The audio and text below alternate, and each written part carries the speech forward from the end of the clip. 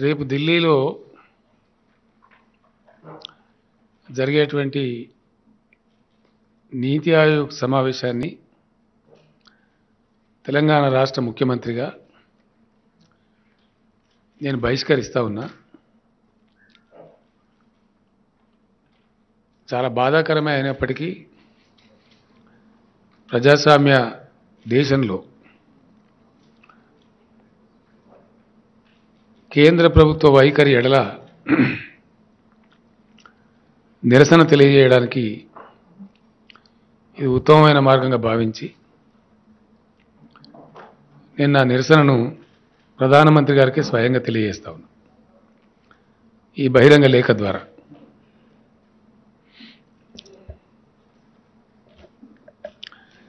దానికి ప్రబలమైనటువంటి కారణం ఏంటంటే దేశానికి స్వతంత్రం రావాలని పోరాటం జరిగే రోజులలో ఒకనొక సందర్భంలో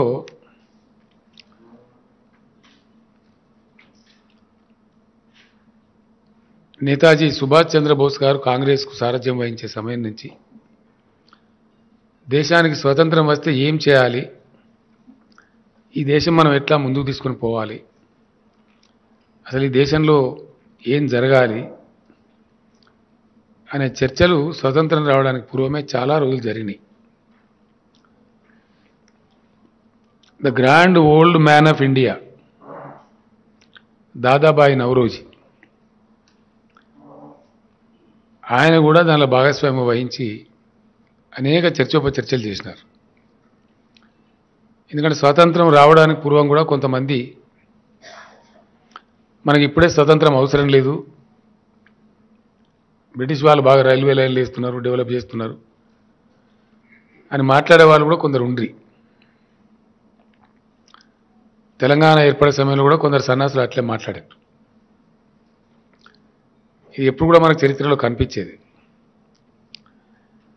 అట్లాంటి వాళ్ళకి తెలియజెప్పడానికి స్వాతంత్రానంతర భారతావని ఏ విధంగా ఉండాలనేటువంటి ఒక ఆవిష్కరణలు చెయ్యడానికి జరిగినటువంటి అనేక మేధో మదనాలు, చర్చోపచర్చలు, వాటి పర్యవసానంగా ఏ దేశమైనా సరే, ఏ సమాజమైనా సరే ఒక ప్రణాళికాబద్ధంగా వ్యవహరించాలి. అది స్వల్పకాలిక, మధ్యకాలిక, దీర్ఘకాలిక ప్రణాళికలు అయి ఉండాలి అనేటువంటి ఒక ఉద్దేశంతో ప్లానింగ్ కమిషన్ ఆఫ్ ఇండియా అనేది ఒకటి ఉండాలి, దానికి కర్తవ్యాన్ని అప్పగించాలి. ఈ ప్లానింగ్ కమిషన్ ఆఫ్ ఇండియా చేసేటువంటి అధ్యయనాలలో, మేధో మదనాల నుంచి ప్రణాళికలకు రూపకల్పన చేసి కేంద్ర ప్రభుత్వం ఎట్లా వ్యవహరించాలి, రాష్ట్ర ప్రభుత్వాలు ఎట్లా వ్యవహరించాలి అని ఒక నిర్ణయానికి వచ్చినారు. ఆ నిర్ణయాలు, ఆలోచనలు, ఆ మేధో మదనాలు, వాటి యొక్క స్వరూపమే గతంలో మనకు ఉన్నటువంటి ప్లానింగ్ కమిషన్ ఆఫ్ ఇండియా. ఆ ప్లానింగ్ కమిషన్ ఆఫ్ ఇండియా వార్షిక ప్రణాళికలు ఉండాలి.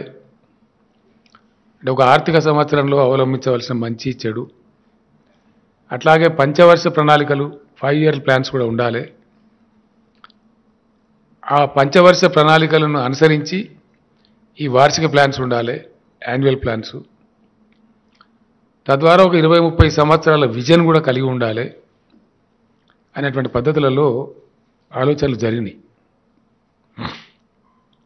నెహ్రూ ప్రధానమంత్రి అయిన తర్వాత ప్లానింగ్ కమిషన్ ఆఫ్ ఇండియా ఎగ్జిస్టెన్స్లోకి వచ్చి ఈ దేశ ప్రగతి, దేశంలో మనం చూస్తున్న అనేక ప్రాజెక్టులు కావచ్చు, పరిశ్రమలు కావచ్చు, పోర్ట్లు కావచ్చు, ఎయిర్పోర్ట్లు కావచ్చు, జీవిత బీమా సంస్థ ఎల్ఐసి లాంటి సంస్థలు కావచ్చు, ఇండియన్ రైల్వేస్ కావచ్చు, ఇట్లా అనేక విషయాలు మనకి ఈరోజు దేశంలో కనపడతా ఉన్నాయి.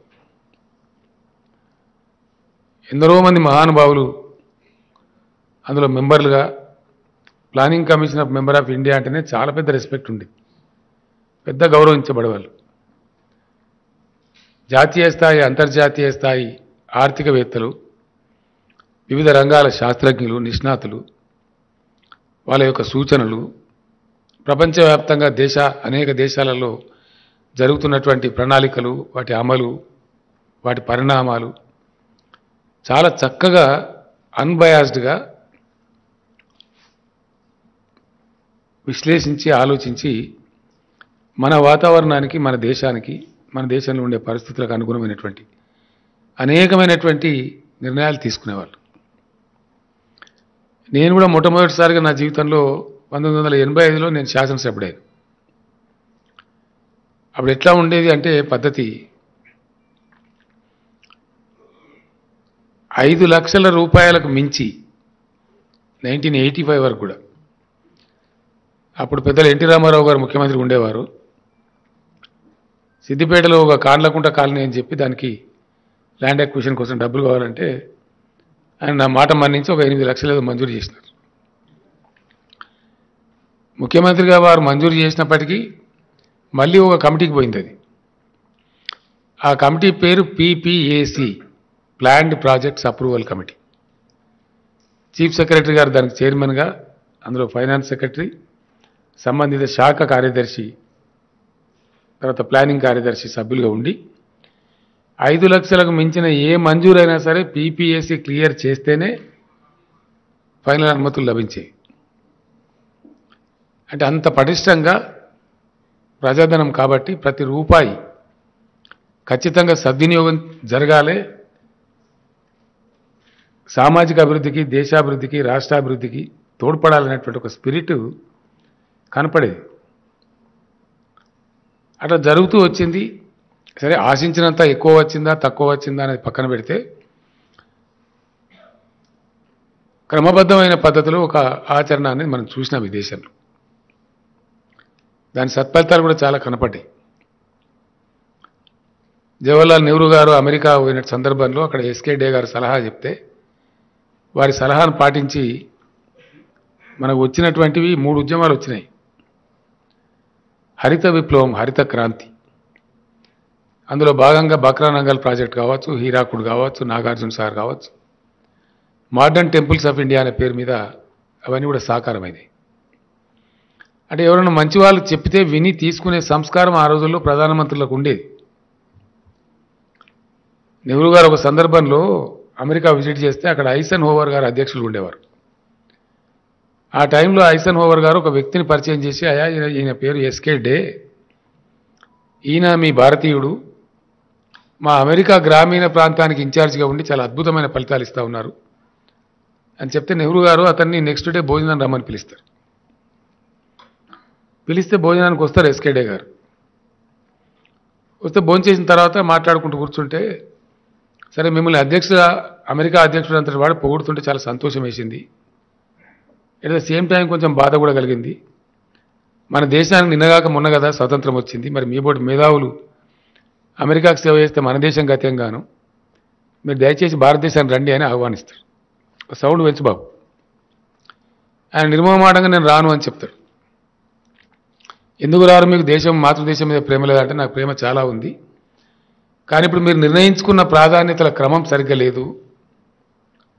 మీరు ఫస్ట్ 5 ఇయర్ ప్లాన్ చూడండి, తప్పులు చేసినారు. కోటాను కోట్ల మంది తిండి లేకుండా ఉన్నారు, కోటాను కోట్ల ఎకరాలు బంజరు భూములు ఉన్నాయి, నదీ జలాలన్నీ సముద్రంలో కలుస్తున్నాయి. వాటన్నిటిని వదిలిపెట్టి మీరు పారిశ్రామికీకరణ అని చెప్పి రూర్కెలా, బిలాయి, జంషెడ్పూర్ అని ఉక్కు కర్మాగారాలు ఎంబడబడ్డారు.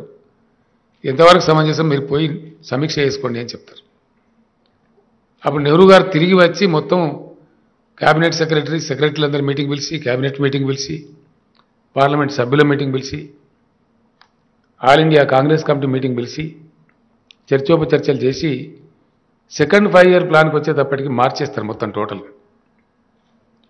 మార్చేసి సాగునీటి ప్రాజెక్టులన్నీ చేపడతారు. ఇందాక నేను చెప్పినటువంటి బాక్రానంగల్, హీరాకుడు, నాగార్జున సాగర్. తర్వాత ఎస్కే డే గారు ఇండియాకు వస్తే నెహ్రూ గారి లోపల మార్పును చూసి ఆయన ఇండియాకు వస్తారు.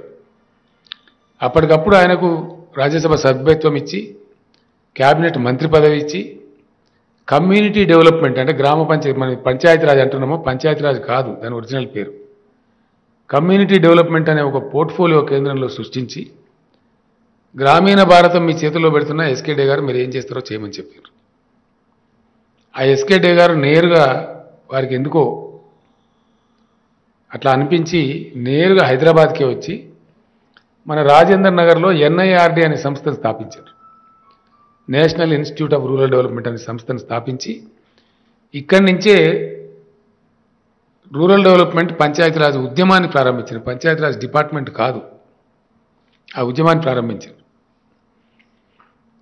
ఆ రోజు ఎస్కే డే గారు భారతదేశంలో ఏర్పాటు చేసినటువంటి మొట్టమొదటి 3-4 బ్లాకులలో మన పటాన్చెరు బ్లాక్ కూడా ఒకటి.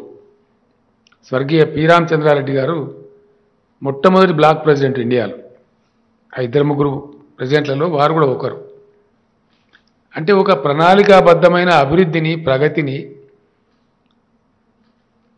ప్రజల యొక్క ప్రయోజనాల్ని, విశాల ప్రయోజనాలను దృష్టిలో పెట్టుకొని ఇంత జాగ్రత్తగా వ్యవహారాలు జరుగుతుండే గతంలో. అదంతా కూడా దేశం చూసింది, మీ అందరికీ కూడా తెలిసే విషయాలు. సరే 2014లో ఆ రోజున్న యూపీఏ ప్రభుత్వం ఓడిపోయి భారతీయ జనతా పార్టీ ప్రభుత్వం నరేంద్ర మోడీ గారి నాయకత్వంలో వచ్చింది. వారు నీతి ఆయోగ్ అని తెచ్చినారు. నీతి ఆయోగ్ అంటే చాలామందికి దాని ఫుల్ ఫామ్ కూడా అవగాహన ఉండదు. National institute for transforming India, నీతి ఆయోగ్ యొక్క full form national institute for transforming India. భారతదేశాన్ని సమూలంగా మార్చివేయడానికి జాతీయ స్థాయి సంస్థ అని అర్థం. ఇది ప్లానింగ్ కమిషన్ ఆఫ్ ఇండియాకు ప్రత్యామ్నాయం. దీనిలో మేము కోఆపరేటివ్ ఫెడరలిజం తెస్తాం, ఆచరించి చూపిస్తాం. అట్లాగే ముఖ్యమంత్రులందరికీ దీనిలో సభ్యత్వం ఇస్తున్నాం. దీన్ని టీమ్ ఇండియా అని పిలుస్తామని చెప్పి ప్రధానమంత్రి గారు స్వయంగా చెప్పినారు. ఆ సమావేశంలో నేను కూడా ఉన్నా. నేను కూడా చాలా ఆశపడ్డా, నిజంగానే దేశానికి మంచి రోజులు వచ్చినాయి రా అనుకున్నా. వచ్చిన తర్వాత బ్యాక్ హోమ్ మా మినిస్టర్లు కూడా చెప్పిన ఇట్లా జరిగింది సమావేశం అని. కోఆపరేటివ్ ఫెడరలిజం అంటే సహకార సమాఖ్య స్ఫూర్తి. ఇప్పటిదాకా ఫెడరల్ ఫ్లేవర్ లేదు దేశంలో, మేము తెస్తాం అని చెప్పినారు. అట్లాగే ముఖ్యమంత్రులందరినీ సభ్యులను చేసినాం కాబట్టి టీమ్ ఇండియా, భారతదేశంలో ఉండే ముఖ్యమంత్రులందరూ దీనిలో ఉండి ఒక టీమ్ స్పిరిట్తో పనిచేద్దాం అని చెప్తే చాలా సంతోషపడ్డాం. నేను కూడా చాలా ఆశించిన. ఈ నేను కొట్లాడి కష్టపడి తెచ్చుకున్నందుకు తెలంగాణ రాష్ట్రానికి మంచి రోజులు వచ్చాయని, కొంత మంచి జరిగే అవకాశం పెరుగుతుందేమో గతంలో కంటే అని చెప్పి ఆశపడడం సహజం కదా. నేను కూడా ఆశపడ్డా.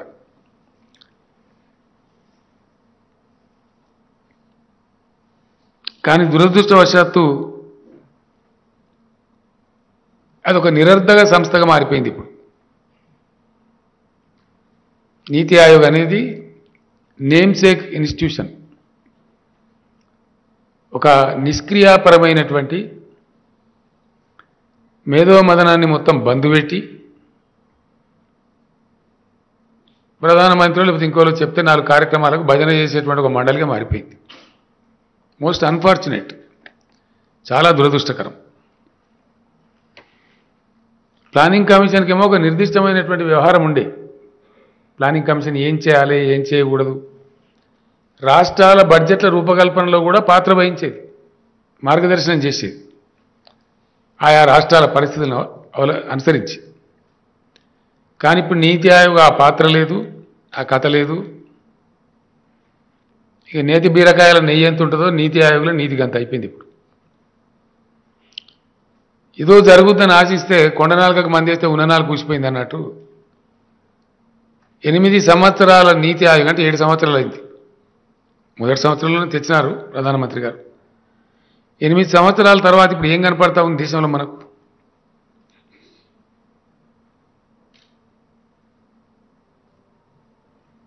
ఈ మోదీ గారి వాగ్దానాలు, బీజేపీ వాగ్దానాలు, నీతి ఆయోగ్ సృష్టి, వీటన్నిటి ఆచరణ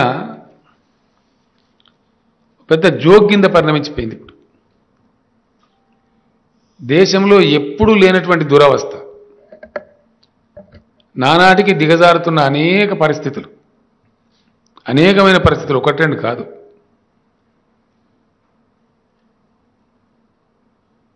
దేశంలో అంతు లేకుండా పెంచబడుతున్నటువంటి విద్వేషం, ద్వేషం, అసహనం,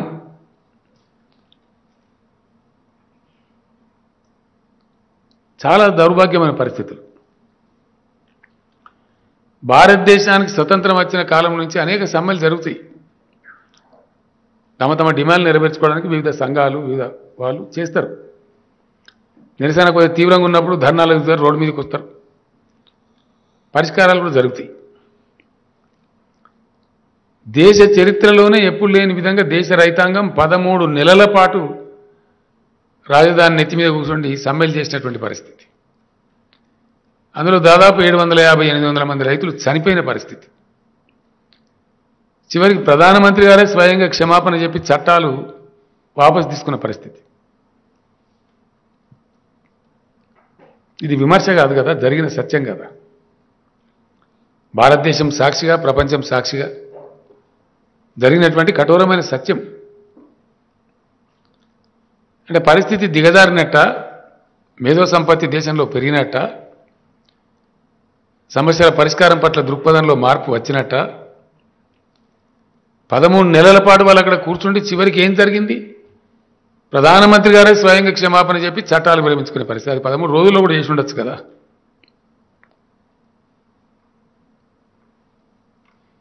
ఈ దుస్థితి మనం కళ్ళారా చూస్తా ఉన్నాం.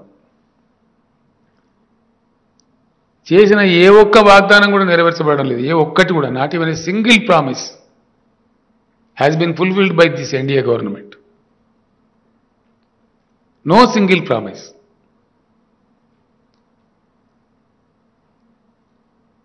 రైతుల ఇన్కమ్ డబుల్ చేస్తామంటే వాళ్ళ పెట్టుబడి డబుల్ అయిపోయింది. పెరిగిన డీజిల్ రేట్లు, పెరిగిన ఎరువుల ధరల రేట్లు, పెరిగిన లేబర్ కాస్ట్, పెరిగిన విత్తనాల రేట్లు, అనేక సమస్యలతో పెట్టుబడి డబుల్ అయింది కానీ ఇన్కమ్ డబుల్ కాలే. ఇలా యావత్తు రైతాంగం మా కరెంటు మీటర్లు పెట్టద్దని వీళ్ళు మీటర్లు పెట్టుడు, వాళ్ళు పీకేసుడు అనేక రాష్ట్రాల్లో జరుగుతూ ఉంది. మేము భరించలేము ఈ ఛార్జీలే. ఏ ఒక్క రాష్ట్రంలో కూడా కడుపు నిండా రైతులకు విద్యుత్తు రాదు, ఒక తెలంగాణ తప్ప. మరి ఏం సాధించినట్టు నీతి ఆయోగ్? దేశంలో మంచినీళ్ళు లేని పరిస్థితి. చివరికి దేశ రాజధాని ఢిల్లీలో కూడా ఇలా ట్యాంకర్లు కొనుక్కుంటారు, రాజధాని నగరంలో కూడా. మరి నీతి ఆయోగ్ మనుమశానం ఏం చేసినట్టు? ఏం జరిగినట్టు? తాగటానికి కడుపు నిండా మంచి నీళ్ళు దొరకాయి, పంట పండించుకుందామంటే పొలానికి నీళ్లు దొరకాయి, చీకటి నుంచి బయటపడదామంటే కరెంటు వెలుగులు దొరకాయి, పని చేసుకుందామంటే ఉద్యోగం దొరకది.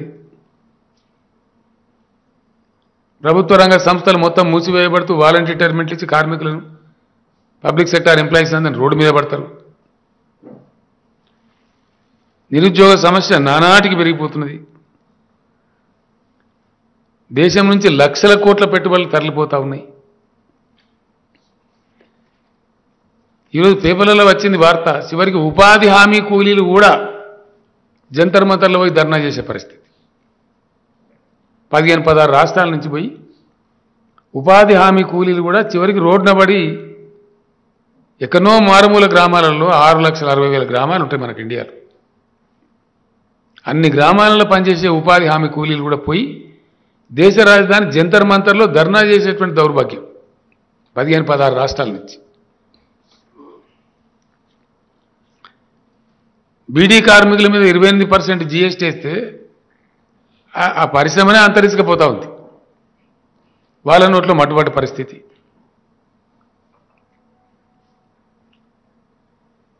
విపరీతంగా పెరిగిపోతున్నటువంటి నిత్యావసరాల ధరలు, అంతు లేకుండా అదుపు లేకుండా పోతున్నటువంటి ద్రవ్యోల్బణం, జీడిపి పతనం,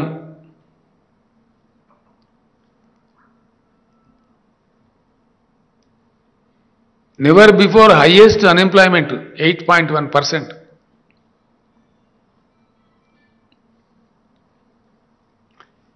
ఇక రూపాయి అయితే పాతాళలోకానికి పడిపోతూ ఉంది. చరిత్రలో భారతదేశ చరిత్రలో ఎప్పుడు లేనంత అధ్వానంగా డాలర్తో అమెరికన్ డాలర్తో కంపేర్ చేస్తే చాలా దారుణంగా పడిపోతూ ఉంది.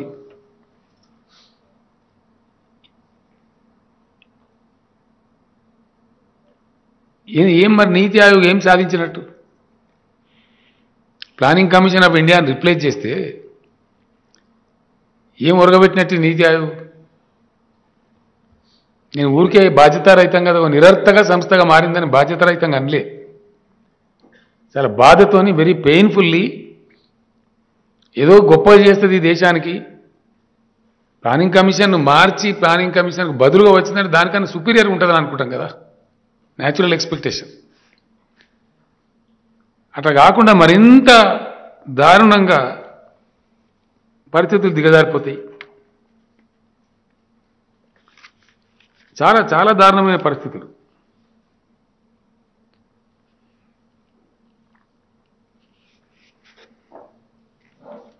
పోనీ నీతి ఆయోగ్ ఏదైనా మాట చెప్తే, సిఫారసు చేస్తే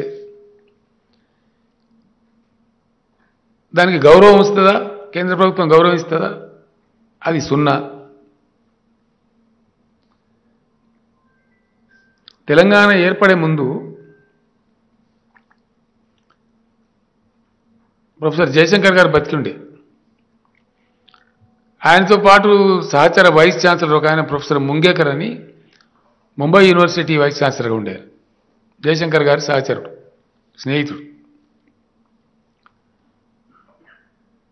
ఆయన ప్లానింగ్ కమిషన్ మెంబర్గా ఉండే. అప్పుడు మేము ఆయన ఇంటికి పిలిచి బతిమాలి బామాలి ఆయనకు భోజనాలు పెట్టి సిఫారసు చేయించుకొని ఒక రెండు జిల్లాలు లేకుండే తెలంగాణ, వాటిని కూడా planning commission of India backward లిస్టులో include చేయించుకున్నాం.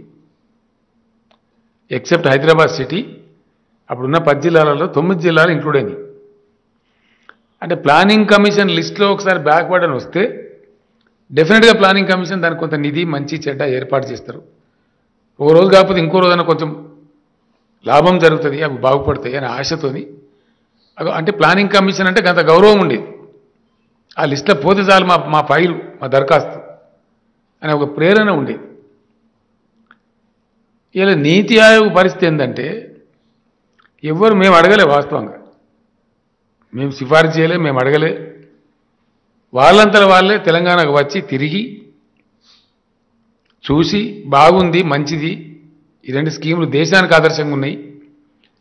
Machine Kakatiya scheme water bodies rejuvenation చాలా మంచిది, భూగర్భ జలాలు పెంచుతుంది, బయోడైవర్సిటీని పెంచుతుంది, జీవవైవిధ్యాన్ని పెంచుతుంది అని ఆలోచించి ఒక 5,000 కోట్ల రూపాయలు దీనికి ఇవ్వాలి ప్రత్యేకంగా అని కేంద్ర ప్రభుత్వానికి సిఫారసు చేశారు. అట్లనే మిషన్ భగీరథ చాలా మంచి కార్యక్రమము. ప్రతి ఇంటికి 5 సంవత్సరాల కాలపరిమితి లోపల ట్రీటెడ్ పోర్టబుల్ డ్రింకింగ్ వాటర్, శుద్ధి చేయబడ్డటువంటి శుద్ధమైన జలాలు తాగునీరు అందించబడుతుంది. ఇది మంచి ప్రోగ్రాం తీసుకున్న తెలంగాణ గవర్నమెంట్. దీనికి ఒక 19,000 కోట్ల రూపాయలు ఇవ్వండి, రెండింటికి కలిపి 24,000 కోట్లు ఇవ్వమని చెప్పి నీతి ఆయోగ్ వాళ్ళు సుమోటగా, ఎవరు అడగలే, వాళ్ళంతలో వాళ్ళే ప్రధానమంత్రి గారు స్వయంగా రికమెండ్ చేశారు. వాళ్ళు చేసి పడి ఇప్పుడు 5.5 ఏళ్ళు 6 ఏళ్ళు గడిచిపోయాయి. 24,000 కోట్లు ఇవ్వమంటే 24 పైసలు కూడా ఇవ్వలేదు, నాట్ ఈవెన్ 24 పైసా. మరి నీతి ఆయోగ్ రికమెండేషన్ బుట్టదాకలైతే దానికి ఉన్న విలువేందిగా?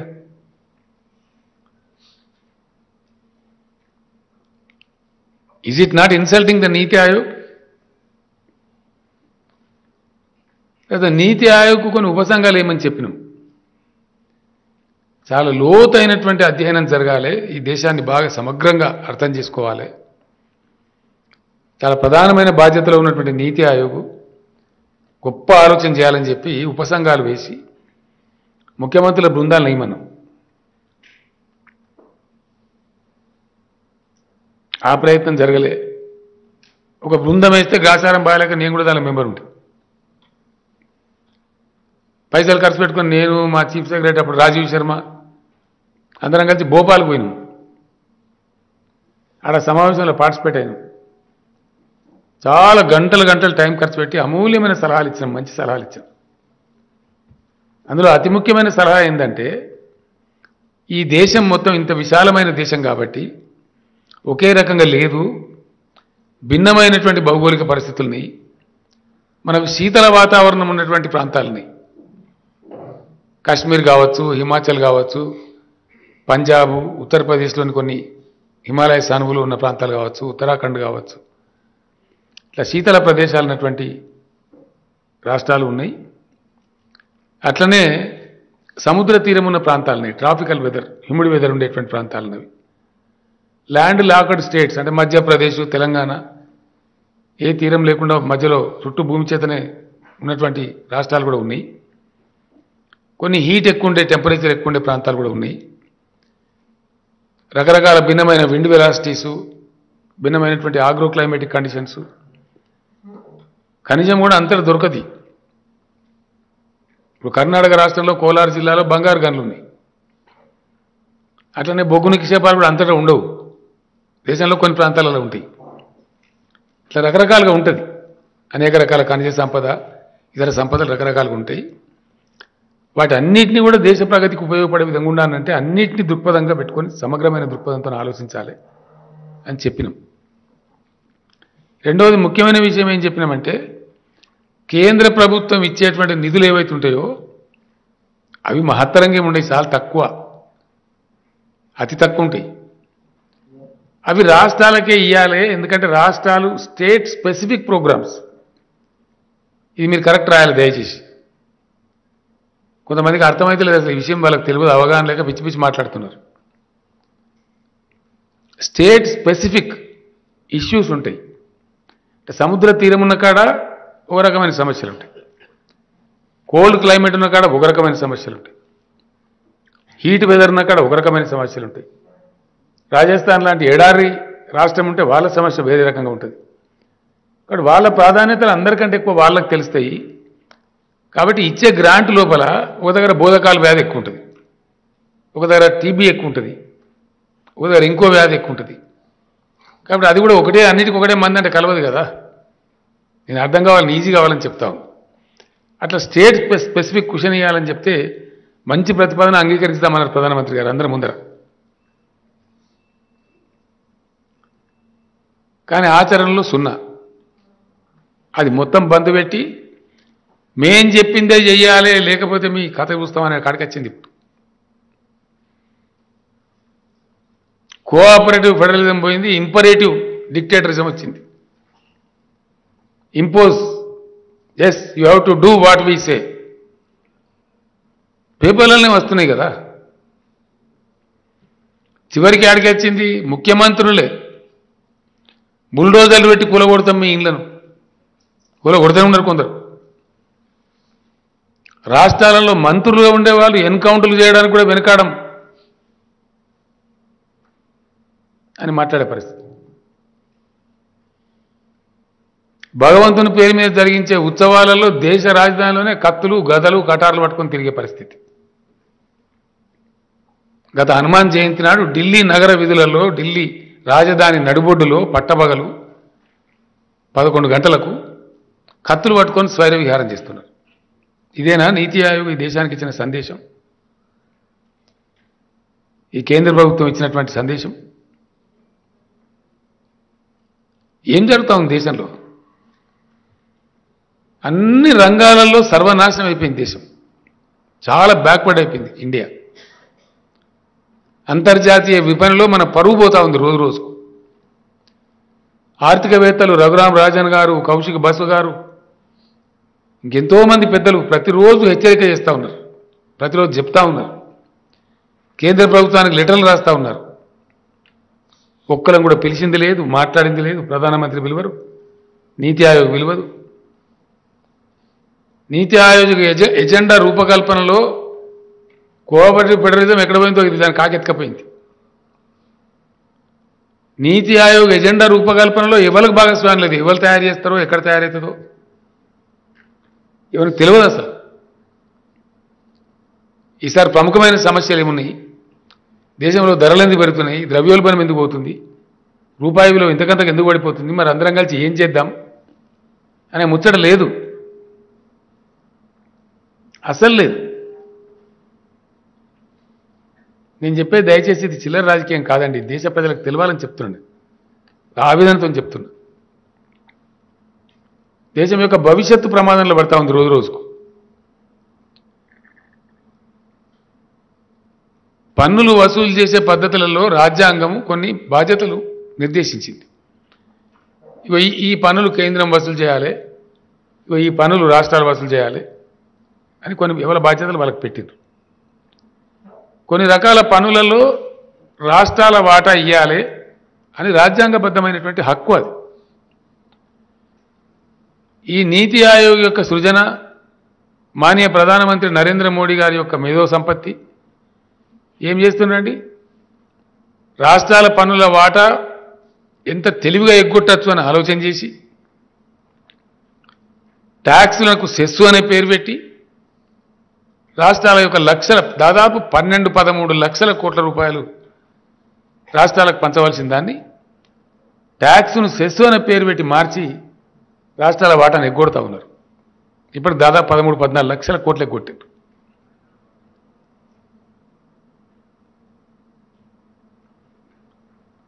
ఇదేనా నీతి ఆయోగ్, ఇదేనా కోఆపరేటివ్ ఫెడరలిజం, సహకార సమాఖ్య స్ఫూర్తి, ఇది దోపిడీ స్ఫూర్తి. రాజ్యాంగబద్ధమైనటువంటి రాజ్యాంగబద్ధంగా రాష్ట్రాలకు సంక్రమించినటువంటి హక్కులను ఒక చిన్న ట్వీక్ చేసి ఒక ట్విస్ట్ ఇచ్చి రాష్ట్రాలకు రావాల్సిన నిధులను కొల్లగొడతారా?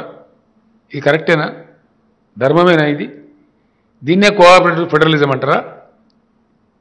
Is this what is team India? ఇది టీమిండియా చేసే పనేనా?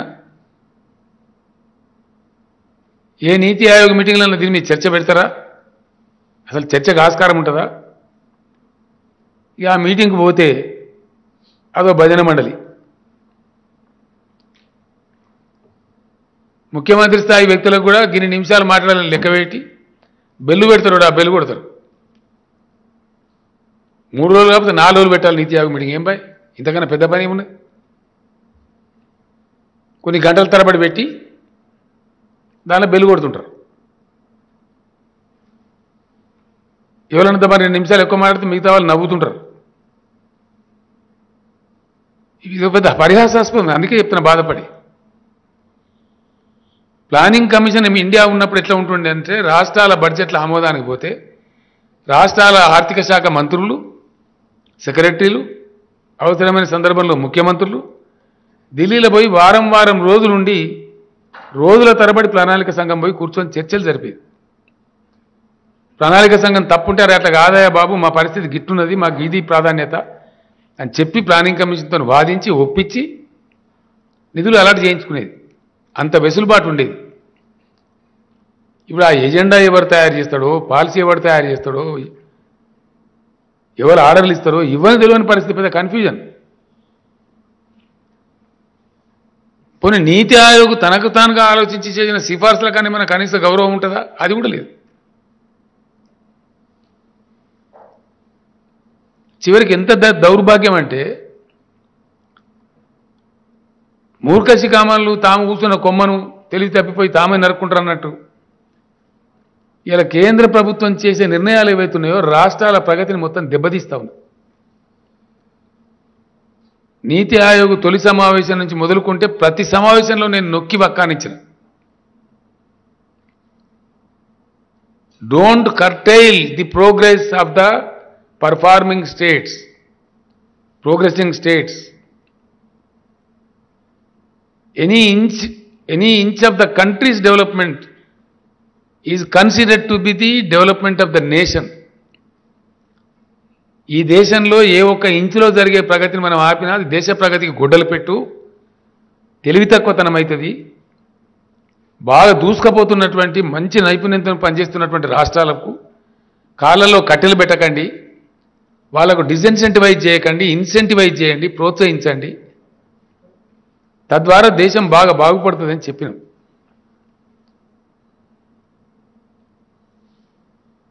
ఒక సమావేశంలో నేను దాదాపు బాగా ఎక్కువ టైం తీసుకొని ముందే చెప్పిన, నేను నేను మినిమం 20-25 నిమిషాలు మాట్లాడుతున్నాను, మీరు గంట కూడా దాని ముందే చెప్పి చాలా బలంగా చెప్పిన. తెలంగాణ గురించి ఒక 2-3 నిమిషాలు చెప్పి మొత్తం దేశం గురించి చెప్పిన. దేశంలో 24 గంటలు కరెంట్ ఎట్లా ఇవ్వచ్చో, దేశంలో ప్రతి ఎకరానికి నీళ్ళు ఎట్లా ఇవ్వచ్చో సోదాహరణంగా లెక్కలతోనే, అధికారిక లెక్కలతో కూడా చెప్పిన. నేను సమావేశమైనాక ఒక 15-16 రాష్ట్రాల చీఫ్ సెక్రటరీలు వచ్చి నాకు కంగ్రాచులేట్ చేశారు. అందరి సాక్షి, అందరి ముందటనే, అదే హాల్లో. అద్భుతంగా చెప్పారు సార్ మీరు దేశం గురించి అని చెప్పి. ఆ స్ఫూర్తిని మేము ప్రదర్శించినాం. నీళ్ల విషయంలో ఒక బిల్లు తెస్తే ఆ రోజు నీతి ఆయోగ్ మీటింగ్లో నేను ఏం చెప్పినో ఇప్పుడున్నటువంటి మా లోక్సభ పక్ష నేత నామా నాగేశ్వరరావు గారితో నేను మాట్లాడించాను. We are on record in the parliament. అతిపెద్ద చారిత్రక నగరం మద్రాసు నగరం ఒక బకెట్ నీళ్ల కోసం ఎందుకు పరితపిస్తున్నది? 70,000 టీఎంసీల నీళ్లున్న దేశంలో చెన్నై సిటీ ఒక బకెట్ నీళ్ల కోసం పరితపించచ్చునా? అక్కడ ఒక సినిమా డైరెక్టర్ తన్నీరు తన్నీరు అని సినిమా తీయవచ్చునా? ఈ దుస్థితి నుంచి విముక్తి లేదా అని చెప్పినాం. నల్గొండ జిల్లాలో ఫ్లోరైడ్తో వంగిపోయి 2 లక్షల మంది బిడ్డలు నడుములు వంగిపోతే పట్టించుకున్న నాతులు లేడు. ఇదే ఎన్డీఏ ప్రభుత్వ అధినేత ఆనాడు వాజ్పేయి గారు ఉంటే ప్రధానమంత్రిగా వారి టేబుల్ మీద తీసుకుపోయి పండేశారు. ఆ ఫోటోలన్నీ ఉన్నాయి, ఇప్పుడు వీడియోలు కూడా ఉన్నాయి. చివరికి తెలంగాణ రాష్ట్రం వచ్చి సన్లాడదాకా కూడా దిక్కు లేకుండా పోయింది దేశంలో. అవి కూడా చెప్పినాం, ఇట్లా జరిగినాయండి, ఇట్లా జరుగుతున్నాయి, మంచిది కాదు దేశానికి. ఇంత తీవ్రమైన సంక్షోభం, లక్షల మంది ప్రజల బతుకులు పోతుంటే కూడా పట్టించుకోనట్టు ఉంటే అది అర్థం పర్థం లేకుండా ఉండదని కూడా చెప్పినాం. నీతి ఆయోగ్లో ప్రతి సమావేశంలో చెప్పినాను నేను, ఈచ్ అండ్ ఎవ్రీ మీటింగ్. ఆ రోజు నేను 20-30 నిమిషాలు మాట్లాడిన రోజైతే please record my statement, I would like to be on record అని కూడా చెప్పాను. నీతి ఆయోగ్ మినిట్స్లో రాయండి నా మాటలని కూడా చెప్పాను. అందరూ మొత్తం యావత్ దేశంలో ముఖ్యమంత్రుల సాక్షిగా, చీఫ్ సెక్రటరీల సాక్షిగా చెప్పిన నేను. మొత్తం కేంద్ర ప్రభుత్వం ముందు, ప్రధానమంత్రి ముందు. ఇప్పుడున్న ఆయన అప్పుడు హోమ్ మినిస్టర్గా ఉండి రాజ్నాథ్ సింగ్ గారు లంచ్ టైంలో నా పక్కకు వచ్చి బడా గజబ్ కా బోలే భయ్, ఆప్ గజబ్ కా బాత్ కరే అని చెప్పారు. శుష్క ప్రియాలు శూన్యహస్తారు. తెలంగాణకు వచ్చిన కేంద్ర బృందం వల్ల ఆహా తెలంగాణ, ఓ తెలంగాణ, మీ భగీరథ బాగున్నది, మీ ఇది బాగున్నది, అది బాగున్నది అని పొగిడిపోవడు తప్ప మీరే రాసిన పేపర్లలో, మేము రాయలే. అన్ని పేపర్లలో వచ్చింది, నేను చూసిన. ప్రతి బృందం పొగిడిపోవడే. పంచాయతీరాజ్ డిపార్ట్మెంట్లో అవార్డులు వస్తే 10 గ్రామాలకు వస్తే 10కి 10 తెలంగాణకి ఇస్తారు. 20కి ఇస్తే 20లో 19 గ్రామాలు తెలంగాణకి ఇస్తారు. అసలు కేంద్ర ప్రభుత్వ అవార్డులు, నీతి ఆయోగ్ ప్రశంసలు అందుకోని డిపార్ట్మెంటే లేదు తెలంగాణలో. ప్రతి డిపార్ట్మెంటు, ఎవ్రీ డిపార్ట్మెంట్కు అవార్డ్స్, రివార్డ్స్, ప్రశంసలు, పొగడ్తలు. శుష్క ప్రియాలు శూన్య హస్తాలు. ఒక్క రూపాయి కూడా.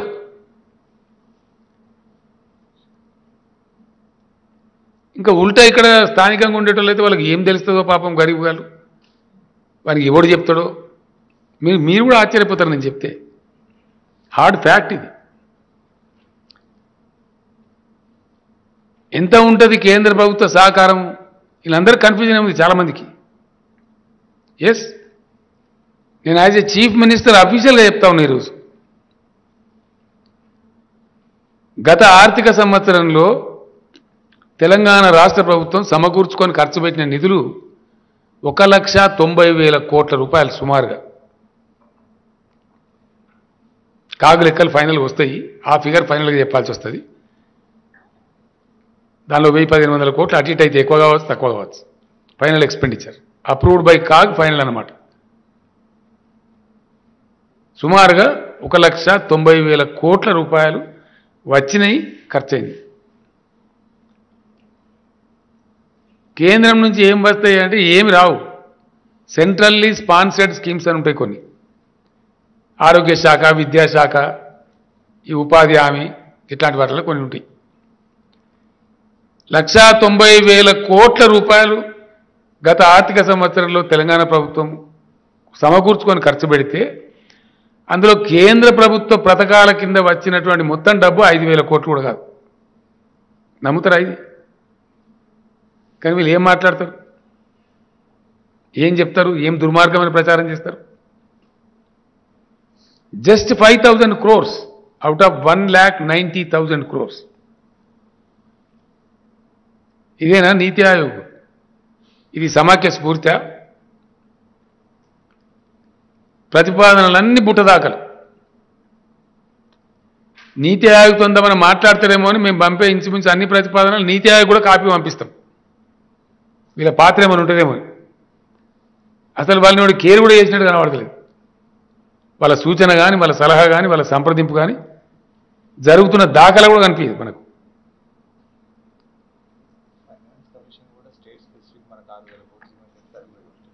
ఇంకోటి 15వ ఆర్థిక సంఘం అంటే రాజ్యాంగ సంస్థల ఎడల ఈ నీతి ఆయోగ్కు కానీ ఇప్పుడున్న ప్రధానమంత్రి గారికి కానీ కేంద్ర ప్రభుత్వానికి కానీ ఉన్న దృక్పథం ఏంది? ఒక 6,000 కోట్ల రూపాయలు గ్రాంట్ ఇవ్వమని చెప్పి స్పెసిఫిక్గా finance commission of India recommend చేసింది గవర్నమెంట్ ఆఫ్ ఇండియాకు. 6,000 కోట్లు ఇవ్వమంటే 6 పైసలు కూడా ఇవ్వలేదు. ఇంకా మనకు రావాల్సిన బకాయిలు పెండింగ్ పెడతారు. జీఎస్టీ, ఐజీఎస్టీ, ఇవాళ కూడా 3,200 రూపాయలు బకాయిలు ఉన్నది కేంద్ర ప్రభుత్వం.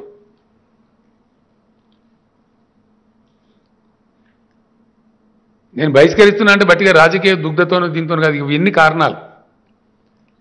ఏమో నీతి ఆయోగ్ మీటింగ్ పోయి చెప్తే ఏమో గోడకు చెప్పినట్టే అరణ్య రోదనం, కంఠశోష తప్ప ఏం లాభం లేదు. చెవిటోని ముందర శంక పొందినట్టు.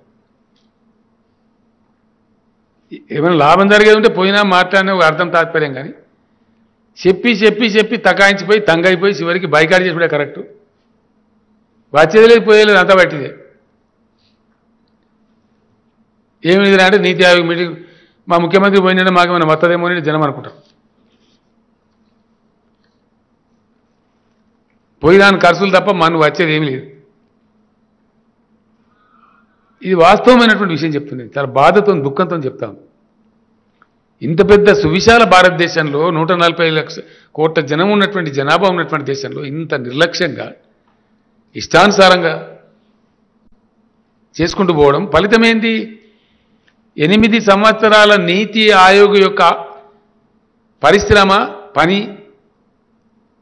ఏం కనబడుతుంది దేశంలో? ఫలితం ధరలు అదుపులో ఉండయి, ద్రవ్యోల్బణం అదుపులో ఉండదు, రూపాయి విలువ కంట్రోల్ కాదు, భయంకరంగా పడిపోతుంది, నిరుద్యోగం పెరుగుతుంది, రైతుల ఆక్రందనలు, కార్మికుల ఆహాకారాలు.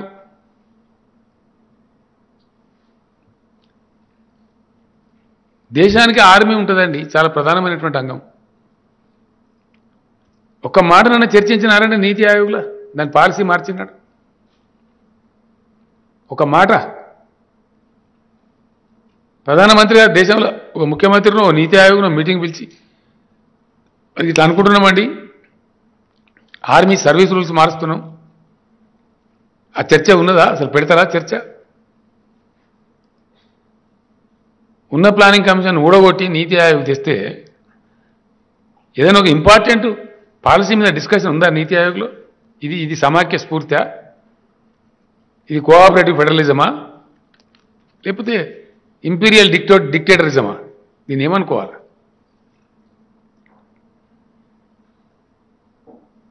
ఇంకా ఘోరమైన పరిస్థితి ఏంటంటే అధికార పార్టీ జాతీయ అధ్యక్షుడు మాట్లాడతాడు డైరెక్ట్గా.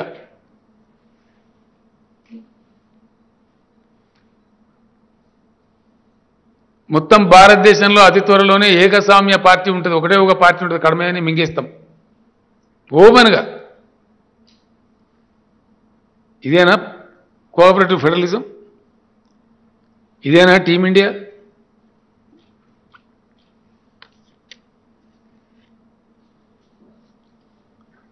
Is it team India? Is this what is cooperative federalism? చాలా దుఃఖంతో చెప్తున్నాను నేను ఈ మాట. ఇది దేశ భవిష్యత్తుకు మంచిది కాదు. ఏదో నడవచ్చు 4 రోజులు, పెద్ద ఇష్యూ నాకు అర్థం కాదు. టెంపరీ ఫేజ్ కదా. చాలా పెద్ద వాళ్ళందరూ హిరణ్యకశిపులు అంటే కూడా నేనే దేవుని దేవుని అంటూ లేదు నన్నే మొక్కాలి మొక్కే ఉంటాను. పొట్టు అయిండు. ఏమైంది చివరి ఫలితం ఏమైంది?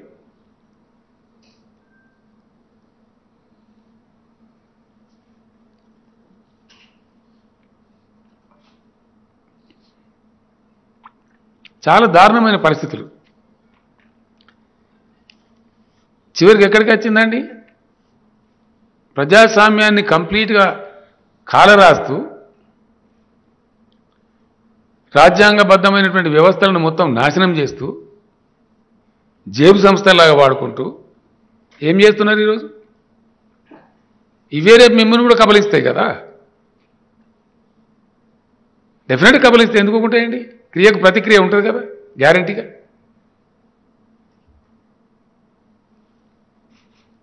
ఏం జరుగుతుంది? కేంద్ర ప్రభుత్వం ఉండే పెద్దలు కేంద్రాన్ని పాలించేటోళ్ళు ఏం మాట్లాడతారండి? ఏకనాథ్ షిండేలను సృష్టిస్తారా? బెంగాలోడు బెంగాల్లో ప్రకటిస్తాడు, ఏకనాథ్ షిండే వస్తాడు. తెలంగాణోడు తెలంగాణ ప్రకటిస్తాడు, తమిళనాడు తమిళనాడులో ప్రకటిస్తాడు. ఇవన్నీ ఎవరి ప్రోత్సాహంతో జరుగుతున్నాయండి? ఏం తమాషా ఉందా? ఇంత అహంకారమా? ఎందుకు ఈ అహంకారం నాకు అర్థం కాదు. దీన్నే సమాఖ్య స్ఫూర్తి అంటారా? ఇదేనా కోఆపరేటివ్ ఫెడరలిజం అంటే? Yes, let the country think, let the people decide. ప్రజలు ఆలోచించాలి. ఇంత నిర్లక్ష్య వైఖరింది ప్రజలంటే, ప్రజా సంఘాలంటే. రైతులు 13 నెలల పాటు ఉద్యమం చేసినారు. మాదే తప్పు అని క్షమాపణ చెప్పి మీరు చట్టాలు విరమించుకున్నారు. వెంటనే పరిష్కారం చూపుతామన్నారు. 2 రోజులు అయిందండి. కథం ఉత్తరప్రదేశ్ ఎలక్షన్లు అయిపోయినాయి. వాడు అటు వీడి ఇటు, అంతేనా? కనీసం మద్దతు ధర మీద ముచ్చట్లేదు, రైతు సంఘాలను పిలిచింది లేదు. అంటే ఏ రోడ్డు కాడ ఆ పాట పాడి తప్పించుకొని తర్వాత మాట్లాడితే మిమ్మల్ని జైలు వేస్తాం, మిమ్మల్ని అది చేస్తాం, మిమ్మల్ని ఇది చేస్తాం.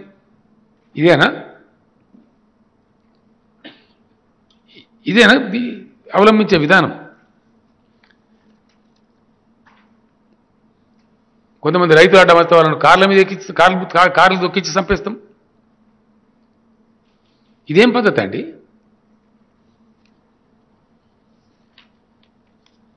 పన్నుల విధింపులో కనీసం దేని మీద విధించాలి, దేని మీద విధించద్దు నీతి ఆయోగ్లో చర్చ చేస్తారా?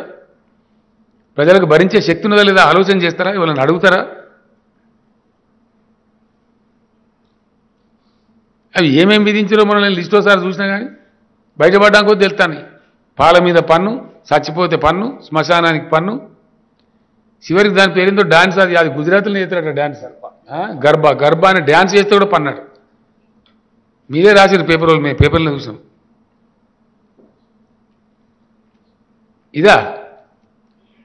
ఇది సహకార స్ఫూర్తి అంటారా దీన్ని? ఇదేనా టీమిండియా అంటే? ఈ కారణాల వల్ల నేను బహిష్కరిస్తా ఉన్నా. అట్లీస్ట్ ఈ ప్రొటెస్ట్ రూపంలోనన్నా, ఈ బహిష్కరణ రూపంలోనన్నా మా మనసున్న మాట స్పష్టంగా చెప్తే, దేశంలో మెజార్టీ ప్రజలు ఏమనుకుంటారో చెప్తే, కనీసం ప్రధానమంత్రి ఇప్పటికైనా కానీ తన బుద్ధి మార్చుకుంటాడని, దేశానికి ఉపయోగపడే 4 మంచి పనులు చేస్తారని ఆశించి ఈ నిరసన వ్యక్తం చేస్తా ఉన్నాం. ఇది ఆశామాషి కాదు, తమాషా కాదు.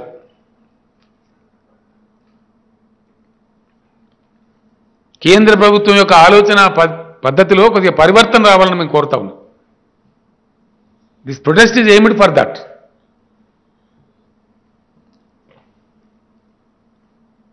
ఏ దేశంలో ఎక్కడన్నా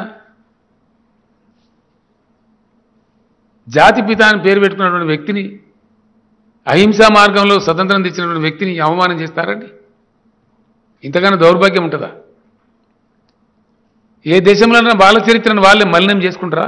ఎంత దుర్మార్గమైన సమాజమైనా? ఏమైనా ఆటవిక సమాజమా? ఇంత అనాగరికతనా? ఇంత అసహించుకునే, ప్రజలు అసహించుకునే స్థాయి ఎందుకు తెచ్చుకోవాలా? మహాత్మా గాంధీని పూజించే వాళ్ళు, గాంధీయన్స్ అని చెప్పుకొని గర్వపడే వాళ్ళు కోటాను కోట్ల మంది ఉన్నారు ఈ దేశంలో.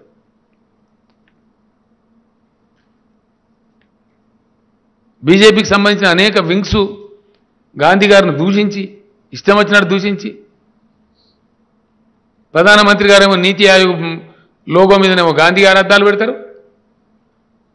బీజేపీ సంఘాలని పోయేమో గాంధీ గారిని తుపాకులు పెట్టి కాల్చుకుంటా, ఇష్టం వచ్చిన ఫిల్దీ లాంగ్వేజ్ మాట్లాడుకుంటా. దుర్మార్గమైనటువంటి గాంధీ గారికి లేనటువంటి అవలక్షణాలను అంటగట్టుకుంటా ఇదేనాది ఏ దేశంలో ఉంటుందండి ఎక్కడ ఉంటుందా మొత్తం యావత్ ప్రపంచంలో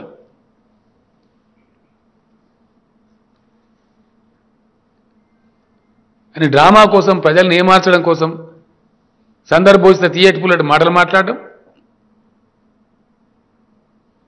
చాలా కర్కశంగా క్రూరంగా ఇష్టం వచ్చినట్టు ధరలు పెంచి ఇప్పుడు మళ్ళీ కొత్త దుకాణం మొదలుపెట్టారు ఉచితాలు బంద్ చేయనట్టు ఏంటి ఉచితాలంటే నాకు అర్థం కాదు వృద్ధులకు వికలాంగులకు పెన్షన్ ఇస్తే ఉచితమా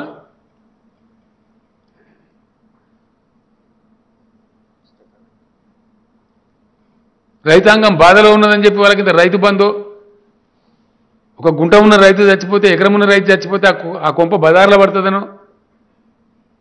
వాళ్ళకి ఇంత ఫ్రీ కరెంట్ ఇచ్చి రైతు బీమా సదుపాయం కల్పిస్తే అది ఉచితమా ఫ్రీ బీసా ఏంటి ఉచితాలేంటి అనుచితాలేంటి ఏం జరుగుతుందని దేశంలో ఉచితాలు బంద్ చేయాలి మరి ఎన్పిఎల్ ఎందుకు ఇస్తాను what is NPA exactly What exactly is NPA? Let the government of India define. Tell the nation. I am demanding. ఎంత ఉండనైనా నాకు అర్థం కాదు అదేది కాగితం అది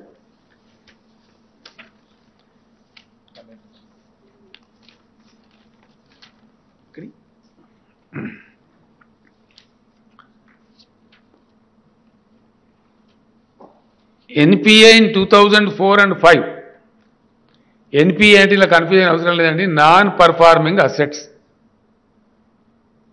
అంటే ఒక పెద్ద పరిశ్రమ కానీ ఒక వ్యవస్థ కానీ కొన్ని వేలాది మందికి ఉద్యోగాలు ఇచ్చి ప్రభుత్వాన్ని ట్యాక్సులు కట్టి ఏదైనా ఒక చిన్న లోపం జరిగి అక్కడ అది కొద్దిగా నష్టం వస్తే దాన్ని పోనీయద్దు సంస్థకు చిన్నగా నష్టం వస్తుంది కానీ దేశానికి ఎక్కువ నష్టం వస్తుంది కాబట్టి కొంత దేశం సొమ్మును స్టాప్ గ్యాప్ అరేంజ్మెంట్ లాగా ఇచ్చి దాన్ని నిలబెట్టాలి అనేది ఎన్పిఏ ఉద్దేశం దాన్ని స్టిమ్యులస్ అంటారు ఉద్దీపన అంటారు ఇది ప్రపంచం మీద ఎప్పుడొచ్చింది సెకండ్ వరల్డ్ వార్ తర్వాత ప్రపంచవ్యాప్తంగా ఆర్థిక మాంద్యం ఏర్పడితే అమెరికా లాంటి దేశంలో కూడా ఏర్పడితే మొత్తమే ఎక్కడెక్కడ బంద్ అయిపోతే ప్రజలకు పని దొరకకుండా అవుతుంది వాళ్ళకి అన్నం దొరకకుండా అవుతుందని సదుద్దేశంతో పెట్టినటువంటిది ఇట్లాంటి సందర్భాల్లో కొంత ఉద్దీపన కలిగించి వాటిని నిలబెట్టాలి అది దాని స్పిరిట్ అది 2004-2005 నాటికి 58,000 కోట్ల ఎన్పిఏలు ఉండే దేశంలో 2014 వచ్చేటప్పటికి ఉన్నటువంటి 2,63,000 కోట్లు ఆ 10 ఏళ్లలో యూపీఏ గవర్నమెంట్లో 10 ఏళ్లలో పెరిగిన నాన్ పర్ఫార్మింగ్ అసెట్స్ వాల్యూ కేవలం 1,90,000 కోట్లు ఇప్పుడు ఎంతనండి 20,07,000 కోట్లు అంటే ఎన్డీఏ గవర్నమెంట్లో ఇది ఒక దందా తయారైంది అన్నట్టు గవర్నమెంట్లో ఉన్న పెద్దలు ఎన్పిఏ గారు ఇద్దరు బదులుకొని వాడు ఎన్పిఏ డిక్లేర్ చేయ వీళ్ళు లక్షల కోట్లు మంజూరు చేయ దీనిలో లక్షల కోట్లు కమిషన్లు తీసుకోవాలి పెద్ద దందా ఇట్స్ ఎ బిగ్ స్కామ్ 12 లక్షల కోట్లు ఇచ్చింది ఇప్పటికీ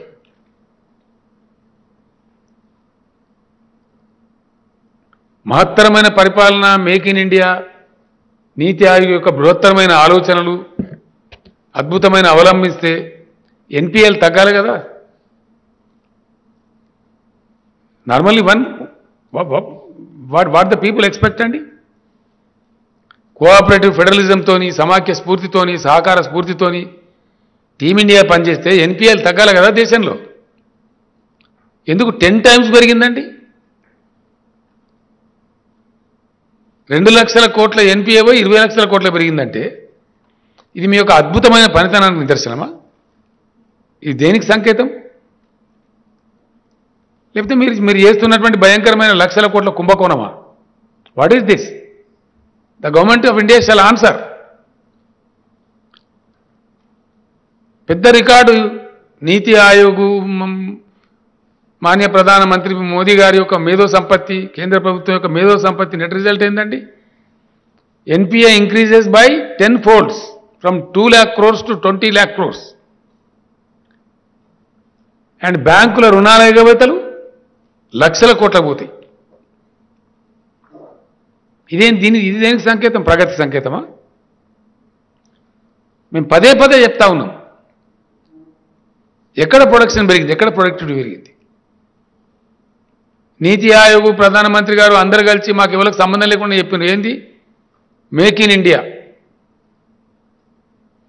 మేక్ ఇన్ ఇండియా అంటే పతంగులు ఎగిరేసే మాంజా కూడా చైనా నుంచే వస్తుందా? దీపావళి దివ్యలు, దీపావళి దీవెంతలు, దీపావళి టపాసులు, మనం షేవింగ్ చేసుకునే బ్లేడ్లు, గోళ్ళు కట్టించుకునే నేలు కట్టర్లు,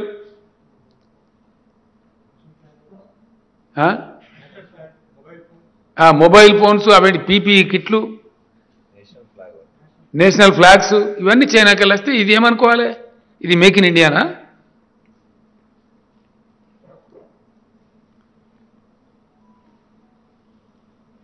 దిగుమతులు తగ్గన్నా దిగుమతులు పెరగన్నా?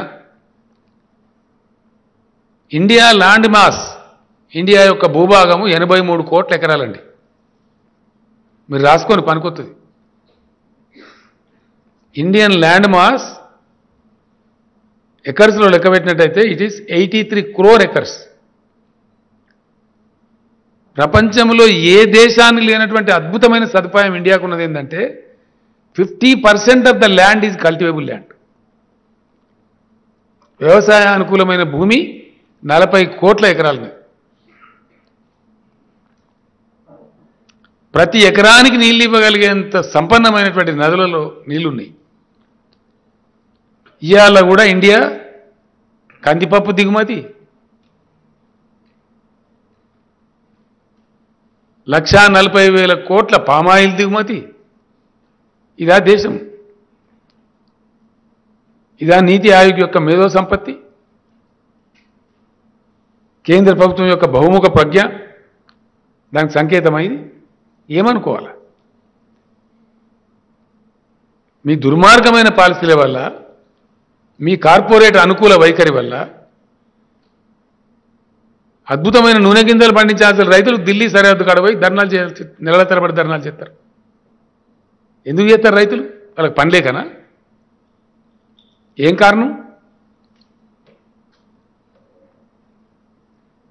మొత్తం ప్రైవేటైజేషన్. ఎయిర్పోర్ట్లు, రైల్వేలు, అగ్రికల్చర్ మార్కెట్లు, చివరికొత్త కరెంటు. రోజు స్టేట్మెంట్ ఇస్తారు ఇక్కడ ఎంప్లాయీస్ వాళ్ళు, ఆ కరెంటు విద్యుత్ శాఖ ఉద్యోగులు. ఇప్పుడు 8 తారీఖు నాడు నుంచి ఏదో ధర్నా చేస్తామని ఇవాళ పేపర్లో చూసండి. ఏం దిక్కుమాల ఈ దౌర్భాగ్యం?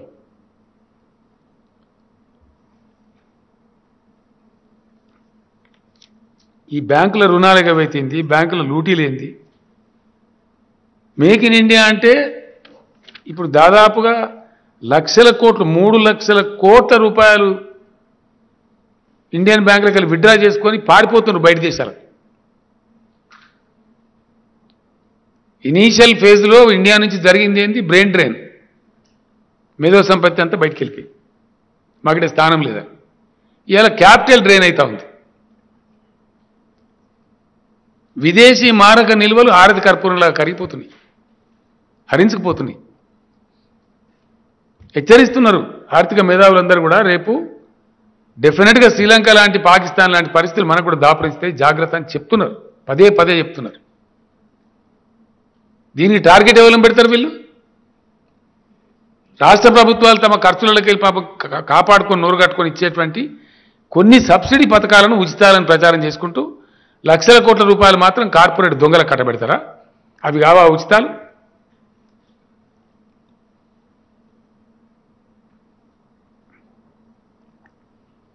పేద ప్రజలను నోలు కొట్టాలి, కాగులను కొట్టాలి, గద్దలకేయన్నా? ఏం నీతి? ఎక్కడి నీతి ఇది?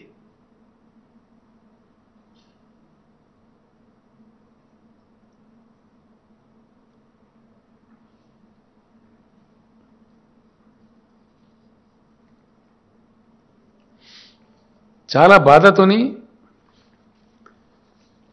నేను అనుకున్నది ఏంటంటే, కనీసం నీతి ఆయోగ్ పోతే 4 నిమిషాలు మాట్లాడాలి, 4 గంటలు కూర్చోవాలి. ఆ పలికాయలు బుక్కుంటా, మన బుక్కుంటా, అవన్నీ ఏం చేయండి పెడతారా? ఇన్ని పుట్నాలు ఇన్ని పలికాయలు 2 కాజు పలుకులు ఒకటి ఒకటి పెడతారు. ఇక పొద్దుపోనడల్లా దీన్ని కూడా కూర్చోవాలి అంతే. ఏమి ఆడికి పోయి ఆ 4 నిమిషాలు చెప్తే ప్రభావం పడదు. కనీసం ప్రొటెస్ట్ చేస్తానన్నా ఎందుకు తెలంగాణ ముఖ్యమంత్రి ప్రొటెస్ట్ చేసిన దేశమంతా చర్చిస్తారు. ఇప్పుడు జరగాల చర్చ. I wanted it. ప్రధానమంత్రి గారికి కేంద్ర ప్రభుత్వం నా మీద కోపం రావచ్చు కాక, no problem. It is democracy. I have a right. తప్పకుండా దేశానికి సందేశం పోవాలని నేను ప్రొటెస్ట్ చేస్తాను. నేను ఉత్తరంలో రాసిన క్లియర్గా రాసిన ఈ విషయాలను చెప్పేటప్పుడు నేను వివరంగా చెప్తున్నా. కానీ దానిలో ఇవన్నీ ఇంచుమించు మెన్షన్ చేసిన నేను చాలా బాధతోని దుఃఖంతోని ఈ మీటింగ్ నేను వచ్చి కూడా ఉపయోగం లేదని చెప్పి దెర్ ఇస్ నో యూజ్. నేను నా నిరసన తెలియజేస్తా ఉన్నా. ఇప్పటికైనా మీ పద్ధతులు మార్చమని కోరుతూ లెటర్ రాసింది. ఊరికే తమాషాకు దానికి దీనికి కాదు.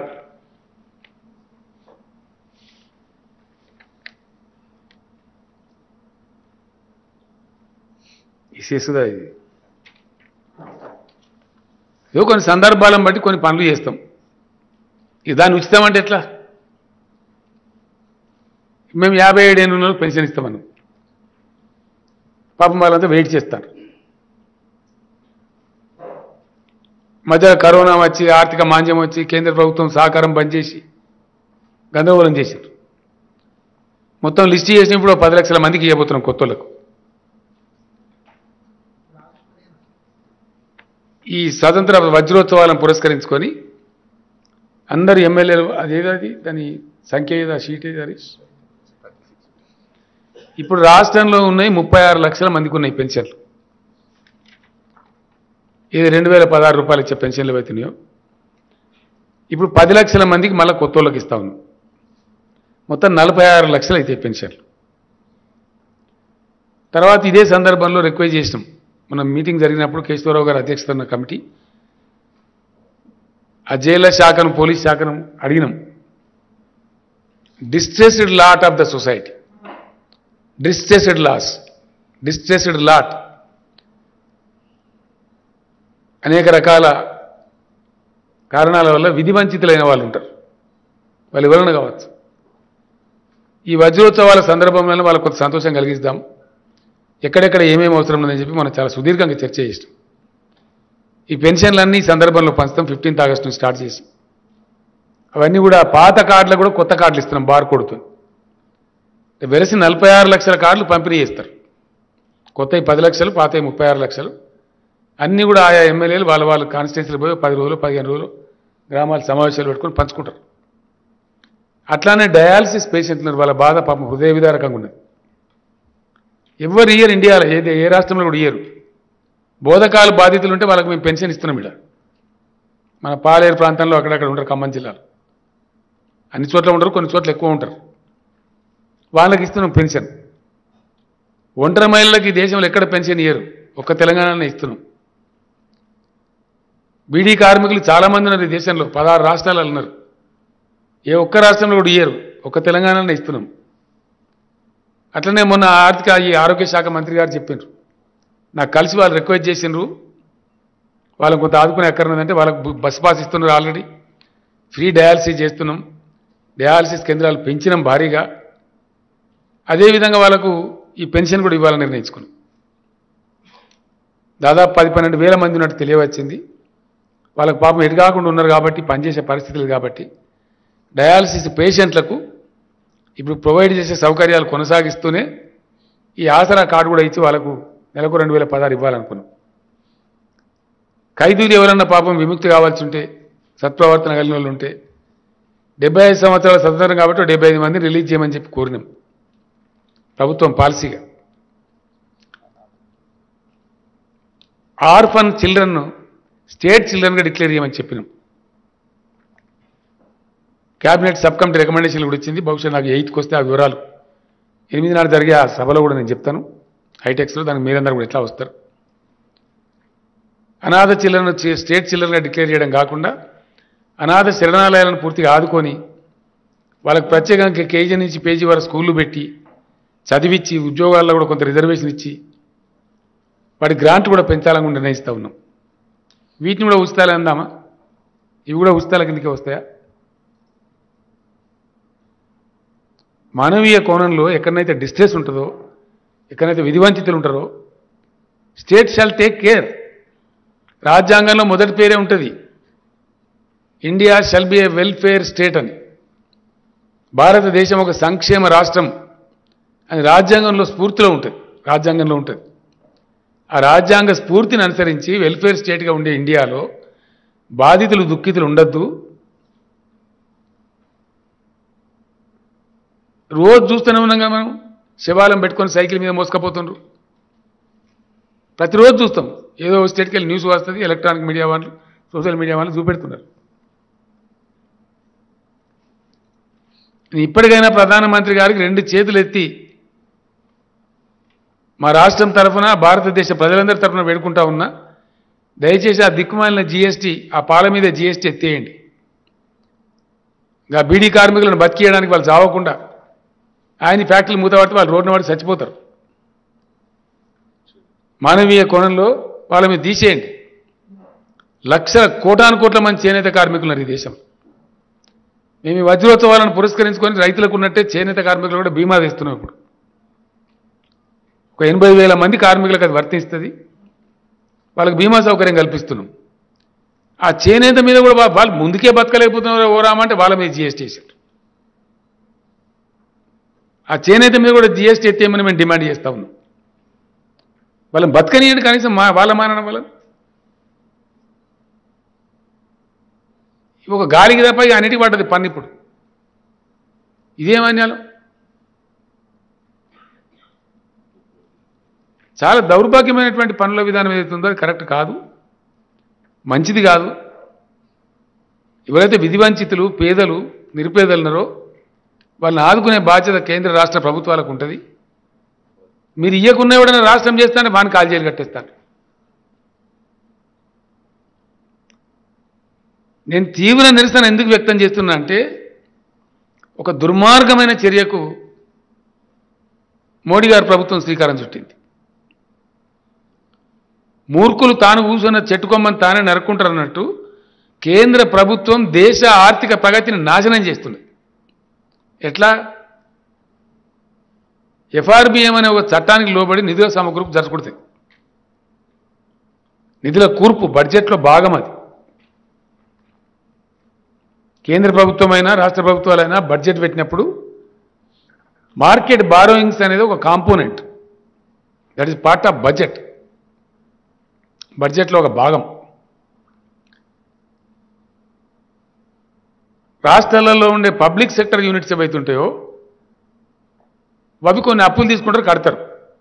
వాటిని కూడా మేము రాష్ట్ర ప్రభుత్వ అప్పులే అంటాము, అట్లే పరిగణిస్తాము అని అన్ని రాష్ట్రాలకు ఆంక్షలు పెట్టేసి మొత్తం ఎఫ్ఆర్బిఎం కోతలు విధించారు.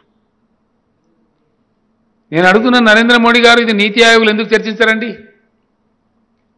ఇదేనా టీమిండియా? అది కూడా చట్టాలు ఎట్లుంటాయి? జనరల్గా ప్రభుత్వం చేసే చట్టాలు ప్రాస్పెక్టివ్ ఉంటాయి, రిట్రాస్పెక్టివ్ ఉండయి. పిఎస్సీలు తీసుకునేటివి కూడా రాష్ట్ర ప్రభుత్వ అప్పులుగానే పరిగణిస్తాము, అది రిట్రాస్పెక్టివ్ ఎఫెక్ట్ పెడతాము అన్నది మన తెలంగాణకి ఇచ్చిన 53,000 కోట్లలో 25,000 కోత విధించారు. ఈ సీరియస్ మాట, దయచేసి మీరు రాయారు. 25,000 కోత విధిస్తే అంతకుముందు స్కీమ్ తెచ్చారు కరెంట్లో, ఉదయ్ అని. 12,000 కోట్ల రుణాలు మనం తీసుకున్నాం. ఇది ఉదయ్, మీరు తీసుకోండి, మీరు భరించాలి. సరే, మన కరెంటు సంస్థలుగా తీసుకున్నాం, దాన్ని కూడా దీనిలో కోత పెడతాడు. నేను మొన్న ఢిల్లీ పోయి కూర్చొని చెప్పిన, మీరు మంచి మాటతో ఇస్తారా లేకపోతే సుప్రీంకోర్టులో ఏమంటారా ఏం సంగతి అని అడిగితే, మన చీఫ్ సెక్రటరీ, ఫైనాన్స్ సెక్రటరీ, నేను మొన్న 5 రోజులు ఢిల్లీలో కూర్చోండి, వీళ్ళు చేస్తారా దీని సంగతి లేకపోతే కోర్టుకు కేసు ఇద్దామని కూర్చుంటే చెప్పినాం, ఓపెన్గా లెటర్ ఇచ్చినాం. Otherwise we will resort to legal recourse అని చెప్తే అప్పుడు దర్చుకొని మళ్ళీ 10,000 తీసారు. 10,000 ఇచ్చిండ్రు, ఇంకా 15,000 కోట్ల కోత విధించారు. ఇదేనానండి టీమిండియా?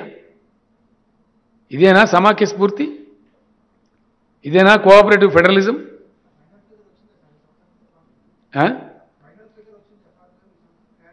15,000 కోత విధించారు. మొట్టమొదటి 54,000 కోట్లు ఇచ్చిండ్రు. 39,000 కోట్లకు ఇప్పుడు ఇచ్చిన అనుమతి. ఆ 15,000 సంగతి కూడా అడుగుతున్నాం ఇప్పుడు.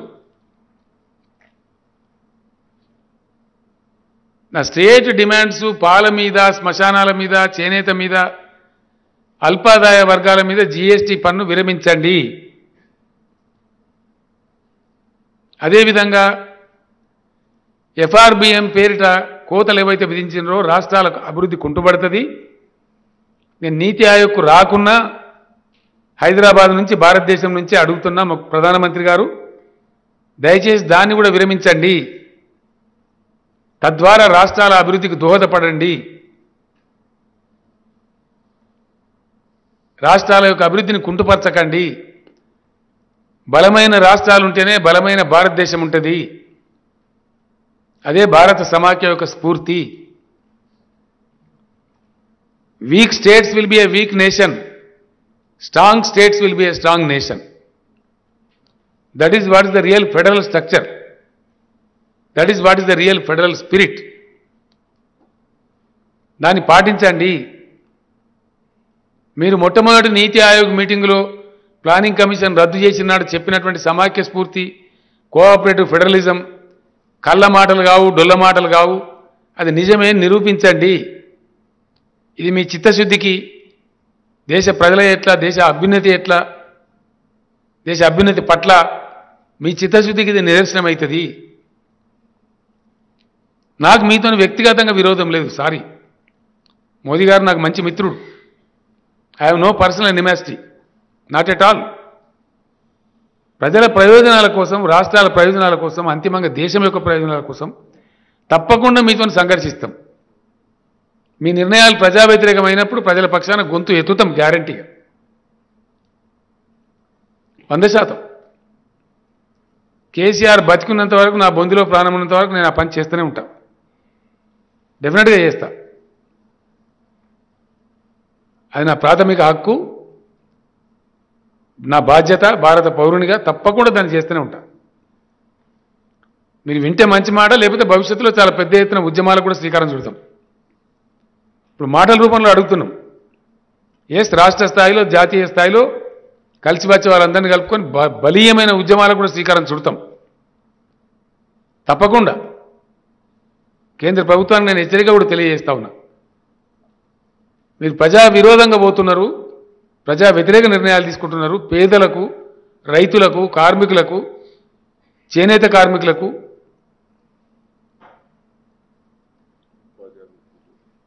చివరికి ఉపాధి హామీ కూలీలను నెత్తి నోరు కొట్టే కార్యక్రమం కూడా చేస్తున్నారు మీరు. మీకు ఇష్టం లేదా పథకం నాకు తెలుసు.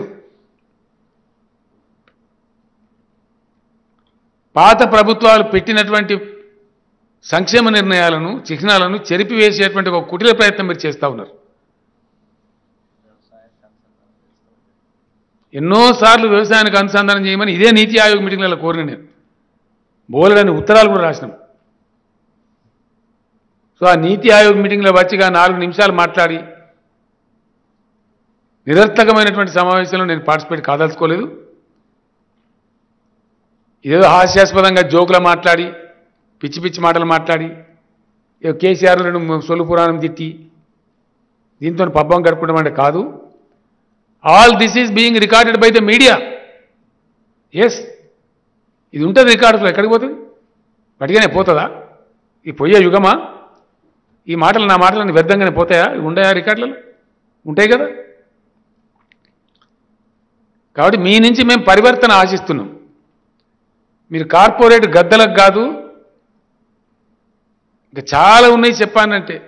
మీరు ఎన్నో మాటలు మాట్లాడుతుంటారు, డంబాచారాలు. 2G స్పెక్ట్రంలో పెద్ద అన్యాయం జరిగినట్టు మీరు ఏదో పెద్ద పెడబొబ్బలు పెట్టారు ఆ రోజు. ఇలా 5G స్పెక్ట్రం ఏందండి? 5 లక్షల కోట్లకు ఎస్టిమేట్ అయితే 1,50,000 కోట్లు వస్తుంది. దీని అనుకున్న మతలబ్ ఏంది? కుంభకోణం ఏంది? ఎక్కడికి పోయినాయి అంచనాలు? మరి ఆ రోజు 2G స్పెక్ట్రం మీద చాలా పెద్దగా మాట్లాడిందే, ఇయ్యాలని సమాధానం చెప్తారు? ఇతరుల మీద నేపం మోపడం, బట్టగాల్చి మీద వేయడం చాలా సులభం. కానీ మీరు దీన్ని తప్పించుకోగలుగుతారా?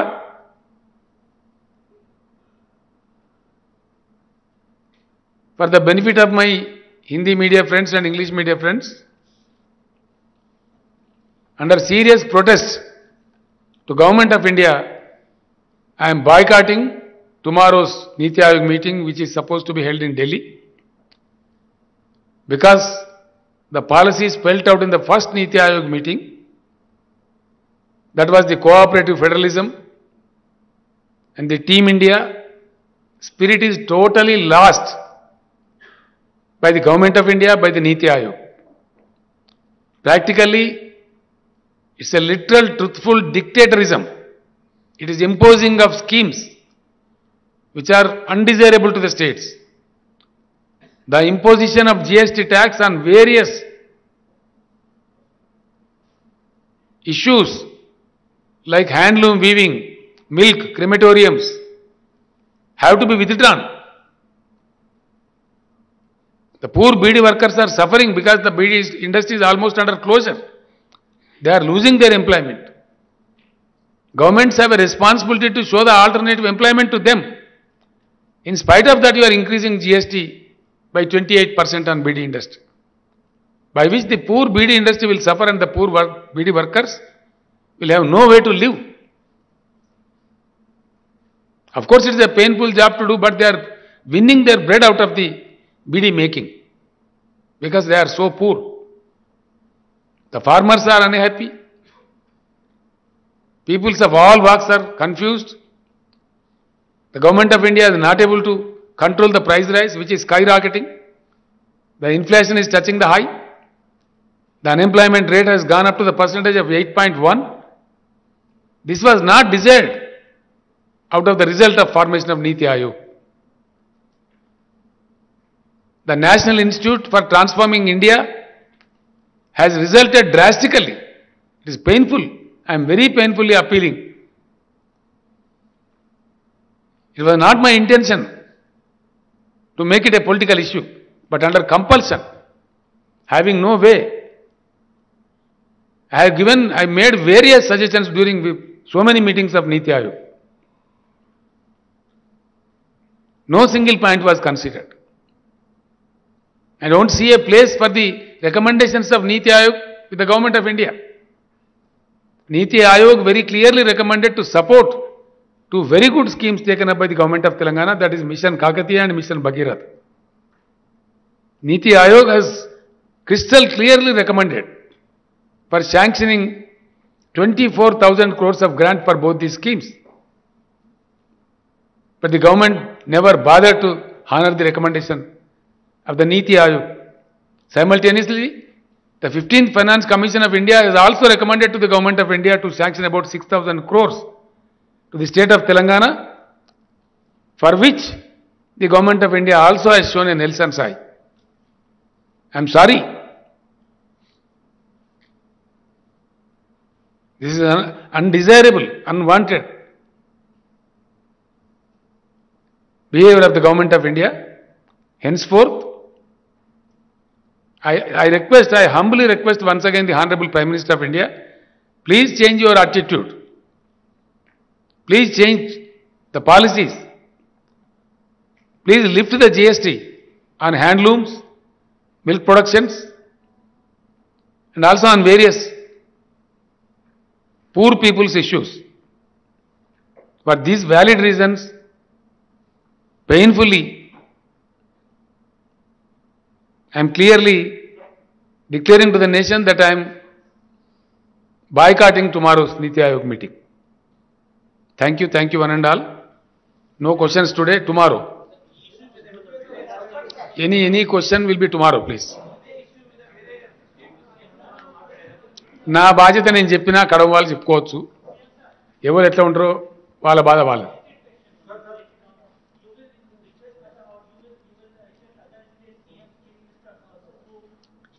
I have already answered. They may take it as a split and take their own decision.